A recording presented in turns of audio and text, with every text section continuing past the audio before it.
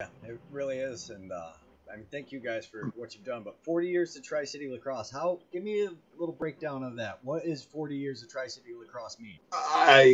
In 40 years we've been. There was a need when we started Tri City. Paul was just a little fella, and Little guy. you know, we started. It was my freshman year of college, I think, and Gino DeCondo and I both had gone and played in college, and everyone else on the team. You know, you're from Whitesboro or Rome at the time. There was no such thing as New Hartford or Holland Patton or Clinton or any of that as far as lacrosse goes. What would happen is you find out when you're at college, you know, struggling against all these players from Fayetteville and Jamesville and Irondequoit and all over the place.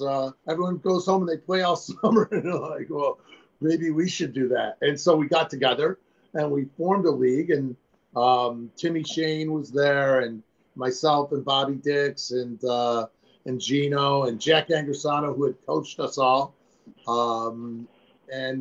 We divvied it up. And I tell you what, at one point in time, we were having a huge argument about what we were going to do with the teams. Like, a lot of people wanted to go Rome guys on one team and Whitesboro guys on the other. And I'm happy to say I won that argument. I said we should draft it NFL style, because otherwise we're going to have just two rival teams who never liked each other, and we're going to continue to not like each other, and there will only be the two teams, and then it'll be over in a couple of weeks. And you know, I think I turned out to be right on that one, because when you get to know the Paul Neckers and the Darkangelos and all, you know, the Darkangelos and Colburns, who are natural enemies when we're growing up in high school, start to get the commonality that the sport gives you, and then we become, I mean, actually the whole rest of the world's saying, what are these Utica guys doing? So, I mean, we're kind of all in it together anyways, and we became more all in it. And as New Hartford came, it's like any stew. The more ingredients you add, the better the stew is, and the more rich the experience is for the guys. And you know, you watch how close the guys on the Yeti are. That just takes it another step, adding the Binghamton guys and you got the guys coming in from Onondaga and stuff. It's you know, I mean, what a great sport. We're lucky to be involved. You know, all of us. Amen. Yeah. Amen. Kind of crazy how it all came together. I believe you remembered the MB team I played for, the long sticks playing offense, blew your mind. I didn't notice that at the time, because I obviously would have said that's illegal. But you had a mastermind. No. I don't remember who the guy was. It's kind of like a mad scientist. He had a play called after a bird call or something. It was a very creative time for Mohawk Valley there. A lot of great things came out of Mohawk Valley. Hawks don't fly. Remember, Hawks don't fly, they soar. Hawks don't fly, they soar. Right. You know, so yeah, that was a great time, and you know, that was great. You guys were great. A lot of fun. It was. I had never actually won a lacrosse game until I went to Mohawk Valley. My high school guy who knew a little bit about lacrosse, just a super awesome guy who coached, so we would have a team. Then I got out to Utica, near the heart of lacrosse, and I was like, oh, I don't know when. Very humbling. Hey, Beecher. Guess what? Bobby was at your very first game that you won. Yes, he was. Yes, he was. He was a spectator at the MVCC against Jefferson. Jefferson. Yeah. He was at that as a spectator. How about that, huh? Drove up. Yep. Yeah. Only because the Fairground Inn has great sandwiches. That's true.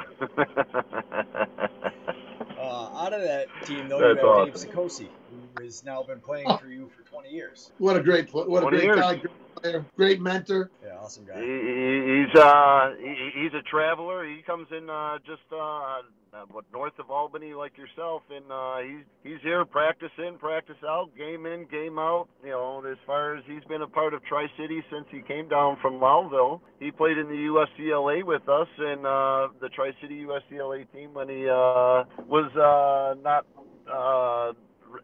readily available for the MVCC team. So it was, you know, to say pretty cool to still have a kid that I coached back in 20 plus years ago still playing on my team.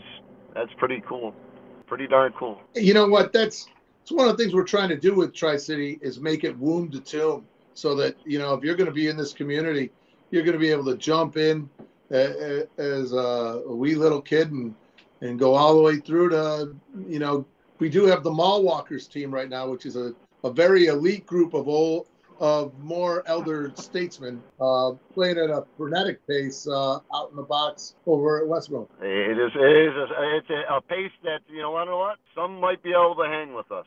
Some. It's really a tragedy that we lost that footage we had of it, because one of your mall walkers didn't know how to press stop stream, but you know, we had some real highlight footage. I mean, I was getting revenge for Jobson. Every time you touched the ball, I was like, oh, look at the speed, look at the speed. Jobson runs circles around me, to be honest.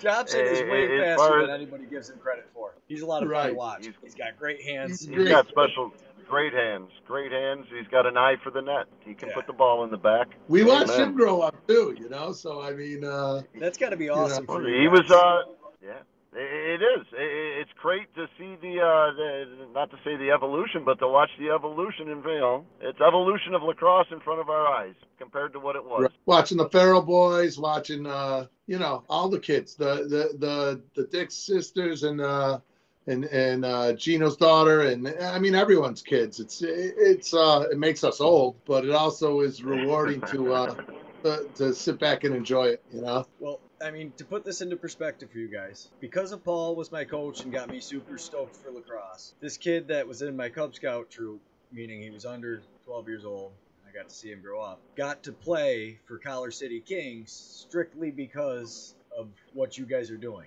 This continuing to push forward, just creating a community, and it gave this kid, our young man, a chance to play before he went to college, which is something that wouldn't happen. So I mean, you guys don't really realize how far your outreach has gone. Yeah, I you know, it's humbling when you think about it. And you know what though? I mean, it's not a thing we're doing for fiscal gain or anything. We're doing it because you know what? Everyone should. It's no one's fault. Like right now, let's say it's no one's fault in Herkimer High School or Frankfurt or Secoit or Riskney that they don't have the game. You feel bad about it. You feel bad that there's none in Dowdesville, that there's none in Camden. Camden's had turf longer than a lot of our players have been alive, and it just sits idle. And Norwich down at the south, who has a box outside. I mean, we wish we could service the whole area more properly. But, you know, I mean, there's only so many of us who are blessed enough to have enough time to squeak out to do this, and there's only so many of us who can deliver that. And you know what? I mean, you're doing a service too, Beach. I mean, this sort of thing that we're doing here, this is stuff that Coach Decker and I mean, while we destroyed that tape of the Mall Walkers very purposefully, there's no question. I definitely probably ran over your phone, but you know. I mean, it's great. We're reaching an audience. It's unbelievable to me when we do these broadcasts, and all of a sudden there's like 167 views. You're like, are you kidding me? And then the comments being, you know, that's what I love about it is people are watching, but you want to know what, they can interact with it, and that's what we want. That's what makes it all the more is, right. You know, the people reaching out and saying stuff. They're giving us commentary to continue the entertainment, because that's what it is. We're putting smiles on people's faces, and that's, I think, what we're supposed to be doing. Right. Dinky Thomas is like the etiquette police for that whole deal. I've never met Dinky. I don't know. Hey, Kai, do you guys know who they are? No idea. No clue. I love those guys. They are awesome. The comment section of the games is gold. Between the broadcast and the comments, you guys have it dialed in. I can't wait. And I got to tell you, Dinky Thomas has been with us since the Golden Bears game. He's very dedicated. He's a fan. He's a fan. He wants to hear it. You know, hockey had Cherry. Lacrosse has got Leary. Wait till we put a suit and tie on the man, and he takes the tie off, and then he takes the jacket off. The L train is rolling. You can say. I mean, one of the best parts is, like, my wife loves going to the game just to listen to you two. She dies the whole way home. We spend talking about a compliment. That's a guy. You out picture coverage there too, by the way. Listen, I gotta interrupt. Let me interrupt for a second. Not for nothing. What's that comment right there? My wife, she's sitting right next to me and everything. As far as the amount of comments that she's heard of me and Bob Leary over the course of the years, it's amazing that she sits there and still. She puts a smile on her face and she shakes her head and she walks out of the room just because she knows it's going to be a while. But that's the one thing that I know Bob and myself both. I know myself and I know Bob. What our wives, amen to them. Amen. Yes, we all owe them a thank you because we spend way too much time watching grown men play lacrosse. I mean, hands down. When you try to explain it to anybody else, they're like, "What's the matter with you?" Yeah. We are Peter Pan. I got the luxury of sitting next to her next month. 25 years next month. And amen. Thank you, Lord, for letting her ride with me. Woo! Love it. Actually, me and my wife hit our 13-year anniversary. It's awesome. And once again, you want to know who my biggest fan is? Where is she?